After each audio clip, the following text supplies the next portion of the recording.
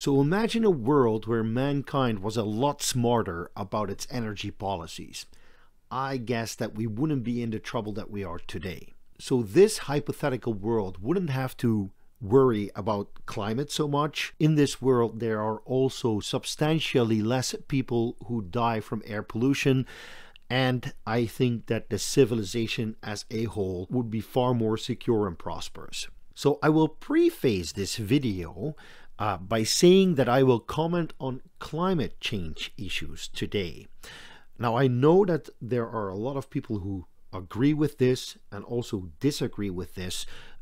Whichever side you land on, just sound off in the comments below. You can let everybody know what you think about climate change and whether you are in agreement with the science of climate change or not.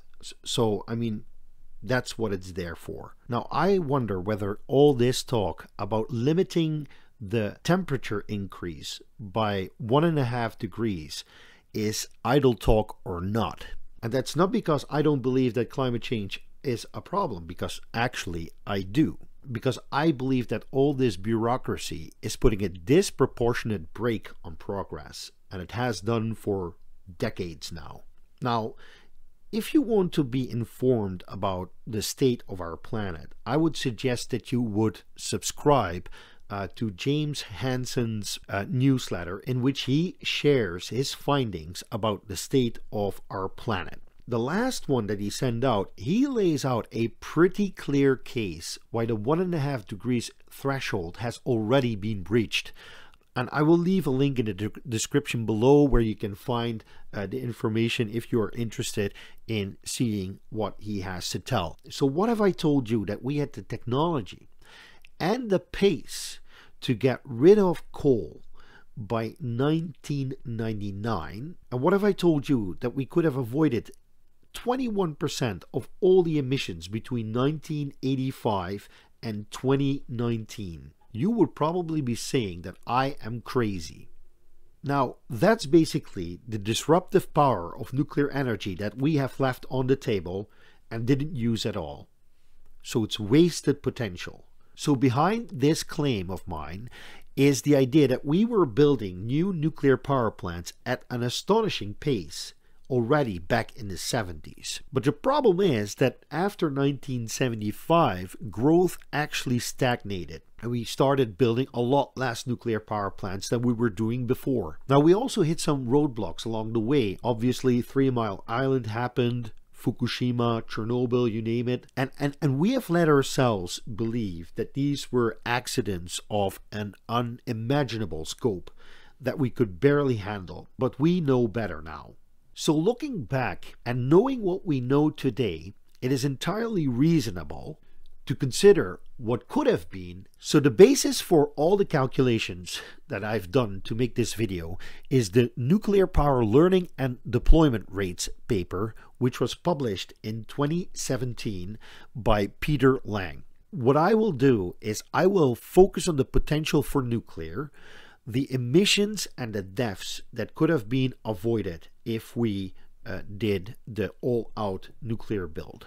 Now keep in mind, I'm going to use the high estimates for this video, and I'm also going to use the most optimistic growth rate for new nuclear deployments that is possible. And that's just to give you a feeling for how much potential we have left untapped and how much damage could have been avoided. So let's get into the numbers, which is what I like doing best, and I hope that you are here for, because that's the basis for this whole YouTube channel. So this is figure 5 of the Lang paper, and it shows us the number of construction starts per year in red. So as you can see here, there's a clear ramp up from 1960 up until 1975. Now next, and this is the most important figure, is figure 6. And figure 6 shows us that if you extrapolate from 1975 onward and you use a curve that matches the ramp up that you can see in the graph, that you can get up to 2,366 gigawatts of installed nuclear capacity by 2015. And that's about 6 times more than we actually have today. So let's use the data that is available to us and see what happens if we extrapolate up to 2022 and combine that with the real data that we can get from the internet, and then we get the following graph for coal. Now, as you can see, the surplus of nuclear capacity that we could have built, that would have been sufficient to end the use of coal by 1999. Also, if we would have sustained this nuclear capacity growth rate, coal would have never ever been necessary for electricity production anywhere, basically. Now, if we continue this trend, we could also start reducing electricity produced using gas.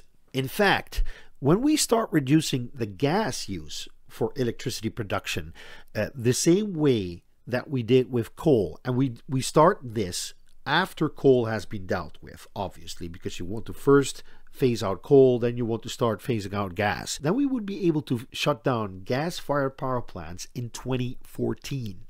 And one of the things that everybody talks about is the carbon budget. How much can we emit before we reach this 1.5 degree threshold, which James Hansen believes that we might already have crossed. So when you consider all these policies by all these countries who are throwing trillions and trillions of dollars at renewables in order to, you know, basically try to bail them out of this 1.5 degree problem, the carbon budget is basically one of the most important bits of information that they use, because it tells them how much they can still emit. So when we look at what the IPC says that we need to do, it's not just cutting emissions, it's also making sure that we go to negative emissions, basically sucking CO2 from the air somehow. I don't know how we are going to do it. I know that it's technically possible, but the question is whether it's actually feasible, because you need to process a lot of air, or you need to process a lot of ocean water in order to get the CO2 out. There's also some stuff that you can do, like dumping chemicals into the ocean. Sounds hard, but if you would, for instance, throw crushed basalt into the ocean, it's entirely possible that the calcium and the magnesium in these rocks will then react with carbonic acid, and that's also a way how you can permanently get CO2 out of the atmosphere and the ocean. But enough talk about that. If we look at what we are doing and consider this graph, for instance, you can see that we must start with negative emissions now, because otherwise we will blow past 1.5 degrees. And by the way, I'm not even convinced that we can keep below 2 or 2.5 degrees at this moment at the rate that we are going. So let's take a step back. Let's get back to the data. This nuclear surplus build. So when we consider the growth and we calculate the volume of electricity that originated from the burning of coal and gas during the period that we would start offsetting this coal and gas, so we take the real figure and we take the hypothetical figure and we basically subtract from one another, then we get staggering numbers. So from 1985 until 2019, more than 238 gigatons of carbon emissions could have been avoided if we started building more nuclear power plants in 1975 and onwards. Now that's a staggering amount, because that would basically give us more time to actually do something about all these other emissions. We could do a ton of things to offset these emissions, but we would have more time, and 1.5 degrees would still be something that we could avoid, which is now unavoidable, by the way. Everyone who says we can avoid 1.5 degrees is kidding themselves, really. So just imagine how much better our current position would have been if we had done that. And with that, you have reached the end of this video, which I think is awesome, especially if you're still here. Now, if you took anything away from this video, if you learned anything, please consider doing the usual stuff that everybody asks for on the internet. Now, making these videos takes me about 20 to 30 hours, and I don't get paid for it. I do have Patreon members who donate a little bit of money to me every month, and for that, I mean, this helps a lot, and I'm incredibly grateful for that. So currently, I mean, it's the holidays. Life has become more expensive than ever, and I'm really rock bottom at this moment. So if you want to help me repairing my car, which is broken at this moment, please look in the description below how you can help me out doing this. Now may the strong force be with you. Thank you all for watching and have a nice day. Bye-bye.